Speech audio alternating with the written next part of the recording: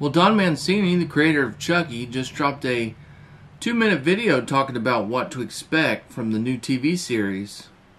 We'll watch that video and we'll see if there's anything new that we learned. And now, here to entertain you all, because every day he's hustling. Side Hustle Cinema. Welcome back to the channel, Side Hustle Cinema here. And we just got a new video from Don Mancini talking about what to expect from the series. So let's go ahead and give that video a watch and I'll tell you what my thoughts are. I want Chucky! Chucky. Chucky? Hi, I'm Don Mancini, the creator of Chucky. In just the last minute, he's gonna go, ah! I wanted to bring the series back to its child's play roots and involve teenagers. They have more complicated issues that they're dealing with, like bullying. Don't forget your boy toy. With this first season of the TV series, we use Chucky as a metaphor for bullying. And I think in a way, Chucky is the perfect bully because he comes, as he always has in our franchise, in the guise of being your best friend. I'm your friend to the end. Get fucked with that shit. Let's do that one more time. People will laugh and they will scream in the ways that they expect, but I also hope to make people cry. Action? Sometimes I'm not sure what normal feels like anymore. I feel like that all the time. We explore a very sweet teen gay romance that I think people might be surprised at the depth of it, and I think it has a whiff of real life pain. Scenes from my own life replayed. A young, gay, anxious kid with issues. Cut. That was good. Long-standing fans will, of course, find plenty of what they've come to love, but new fans, I think, are going to find a surprisingly rich story with complex characters to the degree that you really can't do in any single 90-minute movie, that the 8-hour serialized format allows us to delve into these characters and relationships in a way we've never been able to do before. Well, Chucky the TV series premieres on USA SYFY network on October 12th at 10 p.m. And honestly, there wasn't a whole lot in this video that we didn't kind of already know. We did get a look at Jennifer Tilly. We hadn't seen her before. I think she'll be used primarily in flashbacks. One of the things we do know is that before Chucky was Chucky, you know, he was Charles Lee Ray. And they're going to be taking a look back at him when he was a kid. That kid's supposed to be in at least 3 episodes, so we're going to have some flashbacks. Probably throughout the series that, you know, deals with Charles Lee Ray before he became Chucky. But I don't think it'll slow down the pace of the show. I think it'll just be some, you know, some kind of quick look back, something that sort of ties in with the story moving forward.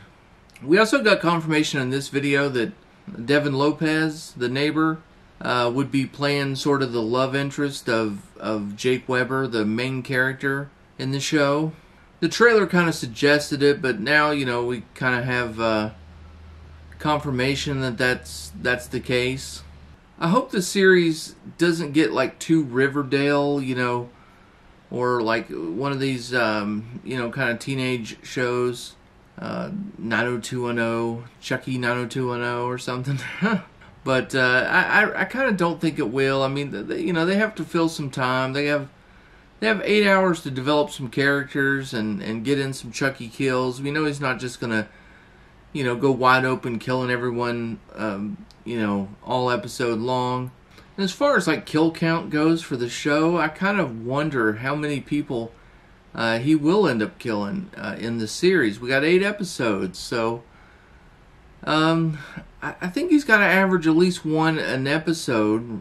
So I'm gonna say 8 to 10 people, maybe. I think that would be a decent number for Chucky. You know, he's not a mass, you know, body count kind of killer, so I think 8 to 10 would be a good number. But that's just a guess on my part.